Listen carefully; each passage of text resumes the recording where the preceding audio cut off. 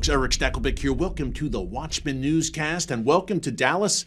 I am back in the Big D filming some very important programs for TBN that I'll be telling you a lot more about in the days to come. You'll want to hear about this, so stay tuned. In the meantime, happy St. Patrick's Day to everyone. This was one of my mom's favorite days. She would be very upset that I forgot to wear green today, but happy St. Patty's Day nonetheless. And one of my favorite times of the year, March Madness. Unfortunately, that madness also seems to extend to Washington, D.C. right now. We'll dig into how the Biden administration is reportedly considering removing Iran's Revolutionary Guards Corps from the terrorist blacklist. More on that in a minute, but up first, is Russia about to use the Iran nuclear deal to evade these international sanctions that have been levied against it because of its invasion? Not only that, is Russia now about to help Iran build nuclear plants?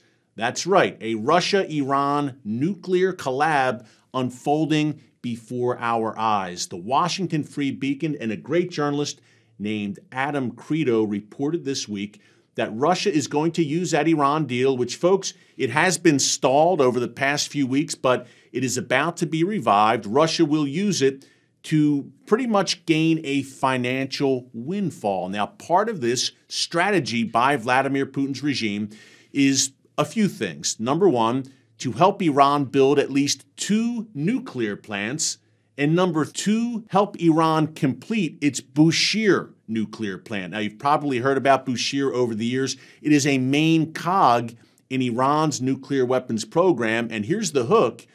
If Russia helps Iran to complete the Bushehr project, a Russian company, the top Russian energy company, it's called Rosatom, will make $10 billion off of the deal, which means instant sanctions relief to the tune of $10 billion. Why this is important and how the March Madness in D.C. fits in is that Russia says, Russian officials say, Sergei Lavrov, the Russian foreign minister, said just this week in Moscow that Russia has guarantees from the United States that any business between Russia and Iran will not be affected by those sanctions that have been levied against Russia or by the Iran nuclear deal. Russia wants to guarantee that it can still do business with its good friend and ally, the Iranian regime, and apparently that's exactly what the Biden administration has agreed to. Again, $10 billion tied up in this Russian deal to help finish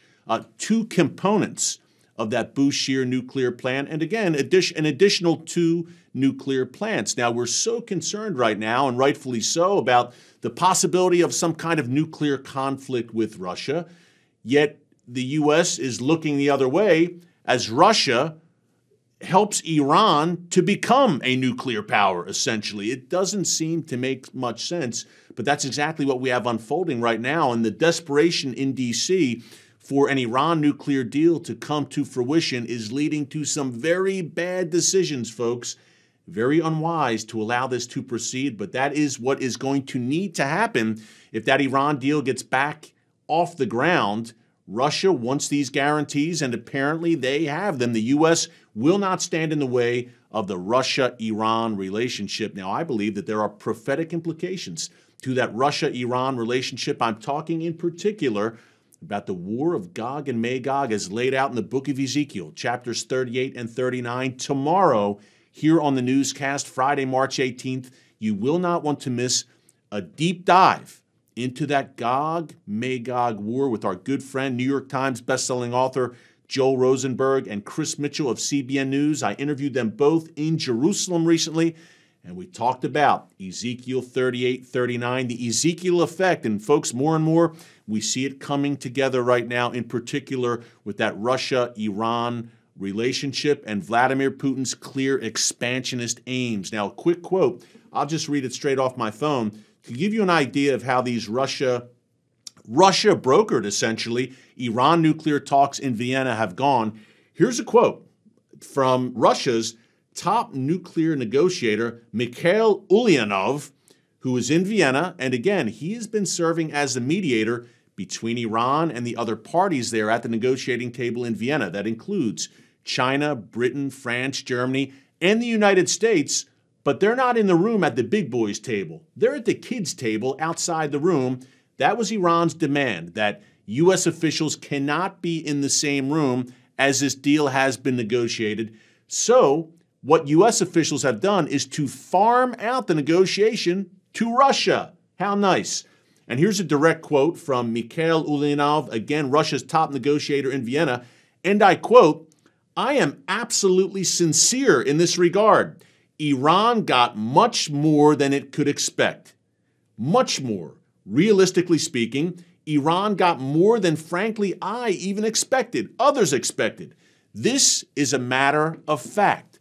So Iran, according to the main negotiator in this whole deal from Russia, is the big winner in the Iran nuclear deal. Surprise, surprise, folks. Are you surprised? We've been outlining this on the newscast for weeks now. This is a unilateral capitulation by the West, in particular by the Biden administration, where Iran's ballistic missile program, not on the table. Iran's sponsorship of terror throughout the region, not on the table. But what is on the table is billions of dollars in sanctions relief going into the pockets of the Iranian regime, courtesy of the United States and Western powers. And by the way, before we go, last component of that, I mentioned it a minute ago, the Biden White House is also now reportedly considering, according to Axios, removing Iran's Revolutionary Guards Corps from the terror blacklist. Why is this such a big deal? Well, the IRGC, for short, is essentially the vanguard of the Iranian regime. Think back to the Nazi regime during World War II, Hitler's Gestapo. I would compare the IRGC to a modern-day Gestapo, but even more influential, not only with a hand in the economic, the cultural initiatives of the Iranian regime, but the military and nuclear and ballistic missile programs, all under the thumb of the Iranian Revolutionary Guards Corps, not to mention the terror apparatus throughout the region, Hezbollah, Hamas, the Houthis, etc. And the IRGC answers directly to the Supreme Leader, Ayatollah Khamenei, no one else. Now, why will they be removed from the terror blacklist? Of course, it is part of making the Iran deal once again a reality. But number two, the Biden administration says we will remove the IRGC as long as they give us guarantees that they won't act up anymore. That's all Iran has to give. I mentioned the word unilateral earlier. We're giving and giving here in the West, and Iran is getting, but the regime is not giving anything in return. And I posed the question yesterday. I'll pose it again today. You can please leave a comment. What exactly is the United States and the West as a whole getting out of the Iran nuclear deal?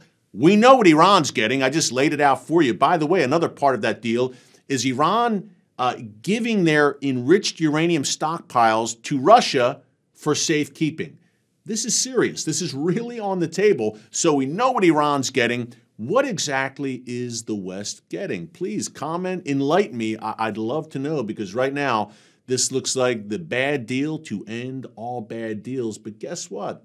God Almighty still sits on the throne, and He is in control. I'm not going to fret. I'm not going to worry about these very poor and unwise decisions that are being made, because I know God is on the throne. So take heart. Keep these matters in prayer. Remember, tomorrow, Gog, Magog breakdown right here on the newscast. Until then, thanks so much for joining us. God bless you. And remember, never hold your peace. Hey everyone, thanks for checking out the Watchman Newscast. If you enjoyed this episode and want to see more, make sure you go ahead and hit the like button, click subscribe, and tap the bell icon to turn on notifications for new Watchman Newscast episodes every weekday.